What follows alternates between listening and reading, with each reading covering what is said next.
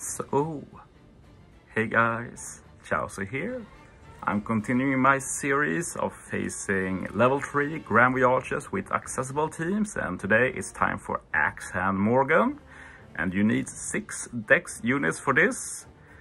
And yeah, dex also have CD reduced. At higher levels you need slashers and a Zorro as well, but we don't need to care about that for level 3. So yeah. At stage 2 you basically have guaranteed dex orbs for 2 turns, which is nice, don't have to care about orb RNG that much. Then stage 3 there's a lot of barriers, which can be annoying on some teams, maybe a little bit annoying on this team I made. Then on stage 4 you have a big hit when you enter it, but on level 3 the damage is not that big, you can tank it pretty easily. There's also some death up, damage threshold, bind the spear, and on level 3 they also add 2 turns paralysis and attack down. So quite a bit to handle on stage 4. And on stage 5 we have a lot of death up, we have special reverse, and you can do death down conditionals, but other than that not much. The main issue is that the HP is really high even at level 3, so worth to keep that in mind. So yeah. With that out of the way, we can get into the team I built, and I'm pretty happy with it. It has, well, all of the subs are pretty accessible at least, but yeah, the captain maybe not the most, but most people will get them eventually. I'm talking Robin and Koala, and as Frank Captain we'll do the Super Shugo Zoro Sanji, one of the best legends in the game, incredible for this particular content. When they get into duo form, they are a 6x captain, so that's really good of course. Can even overheal, not that it really matters for this team. There's special, we removed the threshold and death up we saw on stage 4, so we'll use Zoro Sanji for that. They will also buff any attack and aura boost we have, we'll get a good chain boost and a chain multiplier boost. And for the last 2 stages, all units will be slasher free spirit. We can also use the EX since we have 3 of the straw hats on the team. And yeah. We'll use this final stage to get higher chain and to boost all of the slasher and free spirit on the team by giving them the super claws. We also have the swap of course, which will be nice to get tandem orbs. We have the potential to use super tandem with this team, and also just to get a bit of attack and orb boost every single turn.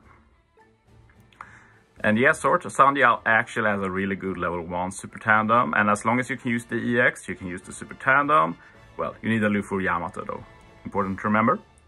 And you get a 1.75 times attack boost to slash and free spirit. And any dex 1 recover tandem orb you have is 2.75 times value. It's actually insane they keep that at level 1, since that's a really strong effect to have. And yeah, that's for Zoro Sanji, really strong. We'll be pairing them up with Robin and Koala, so they're one of the units for their condition and the super tandem and everything.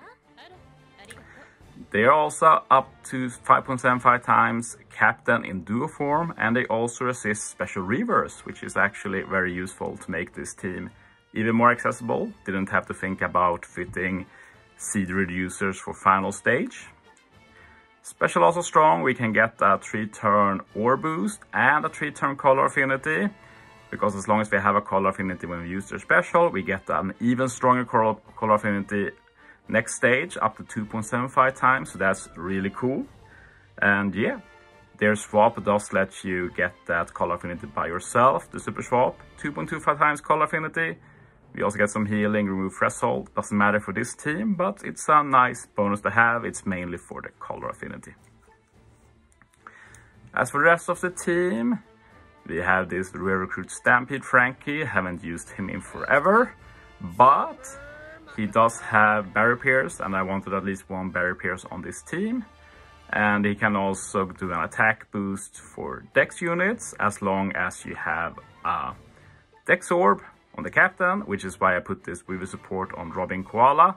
I recommend trying to get her. You need to farm story mode for that.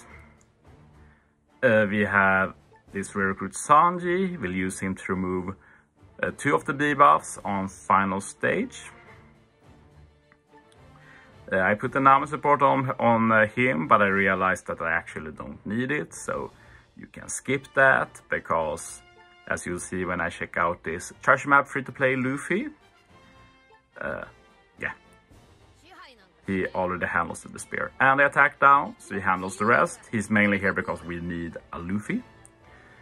And yeah, so you need to buy him from treasure map shop, but you probably don't really have to max him. It might be good, but yeah, it depends on like the order you hit. You might not be able to get away with like 1000 attack, for example. Then we have this free-to-play Viper. He's an old Pyro Rumble free-to-play, so he's available in the Pyro Rumble shop. And he will give you he will do a self-proc death down conditional, so set defense to 0, lets us avoid the death up final stage, and he also lets us do 2 times damage to death down enemies. That will add a ton of damage. So yeah, let's jump into it. So in this playthrough I do have the Nami support on Zoro Sanji, but as said, doesn't matter. The supports I didn't mention, by the way, are quick damage reduction supports. They are nice just to take as little damage as possible stage 4 from that big hit, but probably not really required. So yeah, every time we swap Zoro Sanji, we will get the super tandem. So just hit in the order I do. You might have to change a bit depending on your investment, especially in that Luffy. If your Frankie is a lot higher invested than Luffy, I recommend moving Frankie to Luffy's spot, probably. Might mess up stage 3 a bit though, so optimally you do the same as I do. One thing I want to note as well is that if Zoro Sanji has a recovery tandem orb on stage 1, you will be able to swap into Dex, which will give you more damage stage 4 and 5. But I'm pretty sure it won't be needed for anyone. But if you somehow lack damage stage 4 and 5, that's a way to add some extra damage.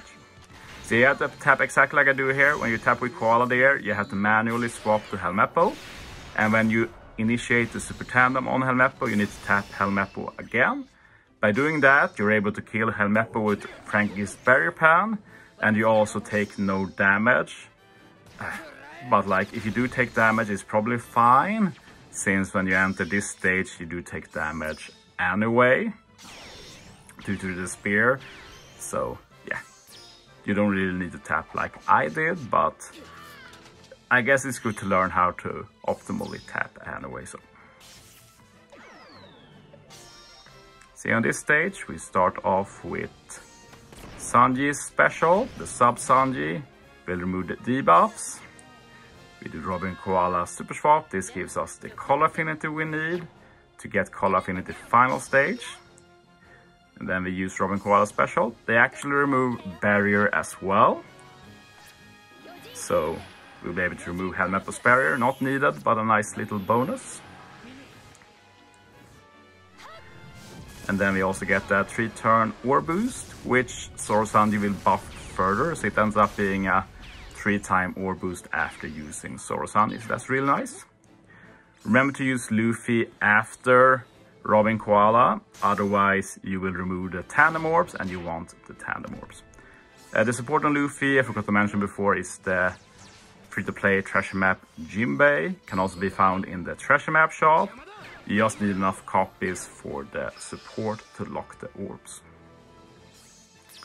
And you have used the Zoro Sanji Super Swap and Special, save the EX for final stage. We do more than enough damage, as you see here, very easy kills.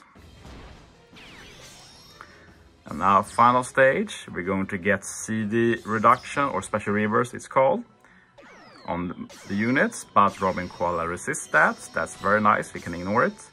BB support gives us a Dex Orb, which lets us use Frankie.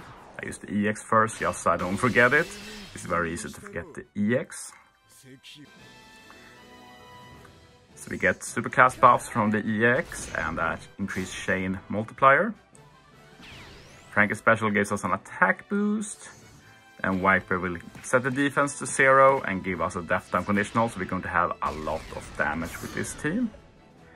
Remember to hit first with Zoro Sanji if they're quick, because they don't really do any damage. And then just get the super tandem proc and you will easily get a kill. So yeah, I hope this team is helpful. I actually made an extra team that I'll probably upload whenever I have room. So yeah, look forward to that.